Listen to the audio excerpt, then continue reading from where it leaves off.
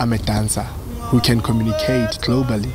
You know, I'm a choreographer who tackles and deals with issues that are not only affecting South Africans but the world. Social issues of power, you know, what is happening in our country. And we shouldn't be scared of talking about such. If we're going to bring lives in this world, if we're going to have kids, and then we lose hope, then what role are we playing? I was born in the Vaal Triangle. It's an area that is a little bit unresourced, but it's filled with talent, a lot of talent. My first experience with dance, I think I was in secondary school. There was a group of guys who came through to do a play, but within that drama that they were showcasing to us, there was a little sequence of dance in it, and I think it was the most catchy part for me. Then I was like astounded when I saw it, and I was like, man, I need to join these guys.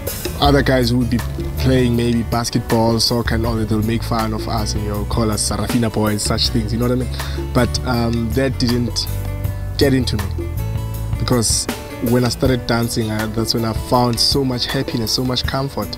You know, it became therapeutic in a way to me as a young boy growing.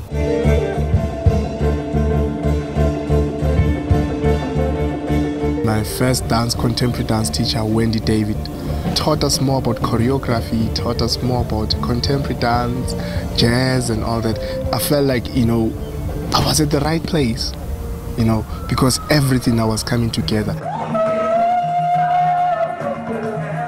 I think I love telling stories. I think I love changing people's perceptions. I think I like being thought-provoking with the ideas that I share with people. When I'm an artistic director, yes, I'm directing, but whatever that I'm directing, they're giving me back something in return, you know what I mean? When I teach, it's the same thing. I discover things, I learn things. Oh, okay, this is how I was teaching her this, but then this is how she interprets it. When I create work, I give maybe a certain phrase, and then I give a certain idea and say, let's run with it. And out of that, dancers, they believe so much in what I do, and they just take it and make it something beautiful. And sometimes it becomes something that I never even thought of. A lot has inspired me. People around me, especially the dancers that I work with, they inspire me so much. My wife, my kids inspire me so much. And there's a specific person who's been a mentor and a brother to me, who is Gregory Vuyani Makoma. The man inspires me in so many ways than one, and he allows me to be me. Firstly, to the National Arts Festival in Grahamstown, I would love to thank the festival and the festival organizers for giving me hope. To the Standard Bank, thank you ever so much.